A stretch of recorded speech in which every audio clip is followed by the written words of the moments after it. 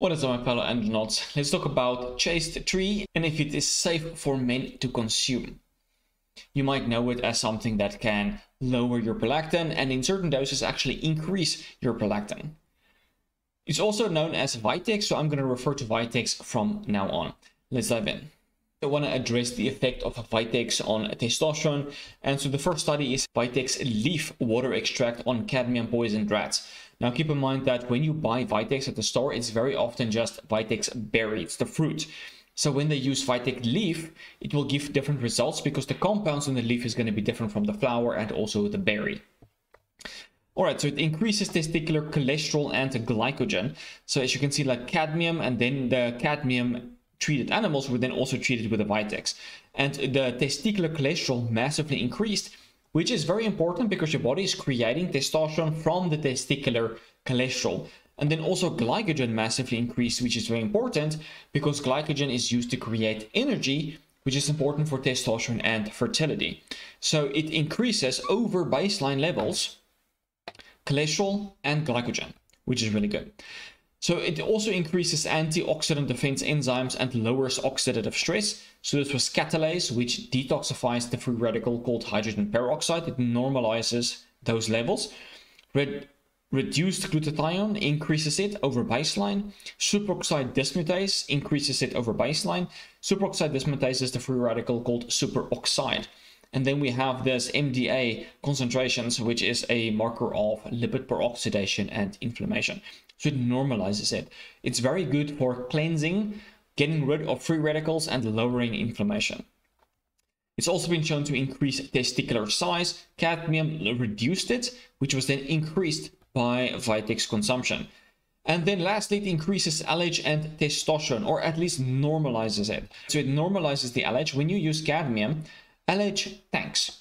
Using the Vitex then increases LH or normalizes it, and testosterone then went over baseline. So there's a possibility that Vitex could increase testosterone in non-cadmium poisoned humans as well. Then we have another study, Vitex berry ethanol extract increases LH and progesterone in female rats. So the previous one was the leaf has been shown to be effective, and then we have the berry. So when you buy Vitex berry, it's not necessarily an ethanol extract, right? But I will talk more about like the LH and progesterone in just a moment. So this was in female rats. The point of why I'm including this is because it still enhances reproductive function, the function of the ovaries, which is also known as the gonads, and the main testis is also known as the gonads. So if it can enhance the ovarian function, it can also enhance testicular function. So it increases LH and progesterone and restores estradiol levels.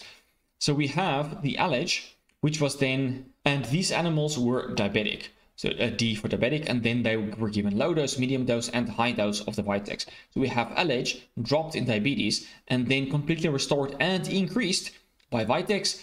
We have progesterone decreased, but then massively increased over baseline by the Vitex, and then estradiol decreased but then being restored. So it's not increasing your estradiol over the normal range, it's just restoring it, which is good. You need, at least females need, estradiol in optimal ranges. And maybe if you have low estradiol levels, this might be good for you too. Massive increase in progesterone in females without affecting testosterone in males. So this was in chimpanzees that was feeding on the Vitex berries during the season. So this was like a 6-month season of Vitex berry consumption, and this was 6 months after the consumption. So urinary progestins massively increased. They were increasing progesterone significantly in the females. Estrogen didn't change, and then also testosterone didn't change in the males.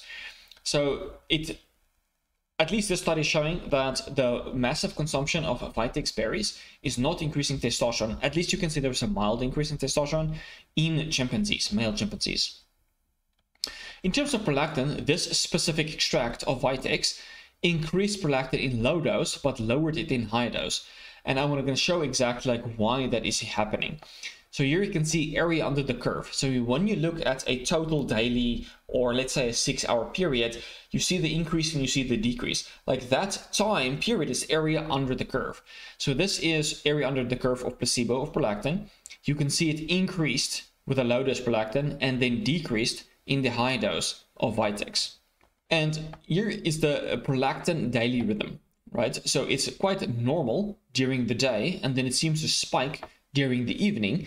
And then when you use a Vitex, it lowers that increase in prolactin that you get in the evening, and also it blunts a TRH-induced increase in prolactin. So TRH is a hormone that stimulates the pituitary, the anterior pituitary, to release TSH, which then stimulates the thyroid gland to release your thyroid hormones. But TRH also promotes the release of prolactin. So if you're hypothyroid, people that are hypothyroid tend to have higher levels of prolactin than those that are euthyroid because of higher levels of TRH. So Vitex can reduce the prolactin increase induced by TRH. Again, the higher the dose, the bigger decrease. So if someone is hypothyroid with hyperlactin, this might be a good supplement to use to bring down their prolactin. And the reason why it's actually increasing prolactin in a low dose is because there is a compound in Vitex that stimulates the dopamine receptor. Now, you have the autoreceptor and you have the postsynaptic receptor. So this is presynaptic because this is from the synaptic cleft where it's being released, going to the postsynaptic, presynaptic, postsynaptic. All right, so you have the autoreceptor on the presynaptic neuron, and then you have the dopamine receptors on the postsynaptic. So with dopamine is stimulating the autoreceptor more than the postsynaptic receptor, the synthesis of dopamine decreases, right? So low dose stimulates presynaptic more than is stimulating postsynaptic. So dopamine goes down, prolactin goes up, whereas high doses stimulates the postsynaptic more than the presynaptic, and this lowers your prolactin. And then also Vitexin, which is a compound found in Vitex, is a monoamine oxidase B inhibitor, so it prevents the breakdown of dopamine. You end up with more dopamine, which helps you to feel good and lower your prolactin. So this is the mechanism how it both increases and lowers your prolactin in a dose-dependent response. And then we also have natural versus synthetic dopamine agonists. So side effects, which are often described after synthetic dopaminergic substances has been administered, include gastrointestinal symptoms such as feelings of pressure in the stomach, nausea, vomiting, dizziness, headache, tiredness, psychomotor agitation, and dryness of the mouth. And then no effect on blood pressure or heart rate, nor of the clinical chemistry, blood count, or hormones has been observed when you use a natural dopamine agonist. So when you use like carbagoline or bromocriptine or something that's like a synthetic dopamine compound, it's much more likely to cause side effects than when you were to use a natural dopamine compound like Vitex. It's also been shown to increase melatonin. A significant dose-dependent increase in the area under the curve of melatonin was observed. The pattern of the circadian rhythm of melatonin secretion was, however, not influenced. So during the day, when you should have low levels of melatonin, was not altered at all by Vitex, but only in the evening when you're supposed to sleep did melatonin go up, which is very interesting. It's not going to make you sedated during the day, but it's going to help you to sleep better at night. Then is Vitex estrogenic? Vitex contains estrogenic compounds that binds to the estrogen receptor beta, not the alpha. So according to the yin-yang theory of Gustafsson, the estrogen receptor alpha and beta have each other opposing effects. So the estrogen receptor alpha is what's responsible for the estrogenic effects of estrogen and other phytoestrogens. So if you bind to the estrogen receptor beta, it opposes that of the estrogen receptor alpha. And the estrogenic components in Vitex only bind to the beta receptor, not the alpha. So it's not going to be estrogenic. So estrogen receptor alpha is present mainly in the mammary gland, think gyno, the uterus, think also uterus enlargement, the ovaries, bone, male reproductive organs. So when you consume phytoestrogens, it's going to lower your testosterone soy. Prostate, liver, and adipose tissue. By contrast, the estrogen receptor beta is found mainly in the prostate, so it helps against prostate cancer, bladder, ovaries, colon, adipose tissue, and immune system, so it's beneficial for the immune system. And also the DHT metabolite also binds to the estrogen receptor beta, where it has anti-anxiety benefits. So DHT is broken down into 3-alpha and 3-beta diol. And the 3-beta diol binds to the estrogen receptor beta, which is how it has some of these anti-anxiety benefits. Which means that Vitex can have the same anti-anxiety benefits by binding to this specific receptor. It also seems to have pro-opioid effects, which means it helps against pain and helps to enhance mood. So specifically the methanol extract of Vitex has mu mu-opioid binding activity, and removing the fat in the Vitex enhances it even further. So if someone is a diabetic where they have elevated levels of free fatty acids, that can blunt the effect of certain pro-opioid compounds, right? So opioids can help to enhance orgasmic pleasure, can enhance your mood, and so on. But on the flip side, an excess amount of opioids can lower your testosterone and also cause anorgasmia, which is a blunting of orgasm, which is also not good. It primarily affects nociception, but also stress, temperature, respiration, endocrine activity, gastrointestinal activity, memory, mood, and motivation. So opioids can be extremely beneficial to make you feel good, but an excessive amount is not good. But I don't think that a Vitex is going to cause an excessive stimulation of the opioid receptor that's going to cause side effects. But just keep it in mind, if you do experience some of these side effects, it could be due to that. It's also been shown to lower inflammation. So Vitex lowers inflammatory markers. We can see this is normal levels of interleukin-6 and TNF-alpha, which is inflammatory markers. Inflammation, you can see a massive increase in these markers. This is the methanol extract, and this is diclofenac. Right, so if they compare it, how effective it was to like a standard synthetic drug that lowers inflammation, it was almost just as effective as diclofenac at reducing inflammatory markers. And this was the ethanol extract.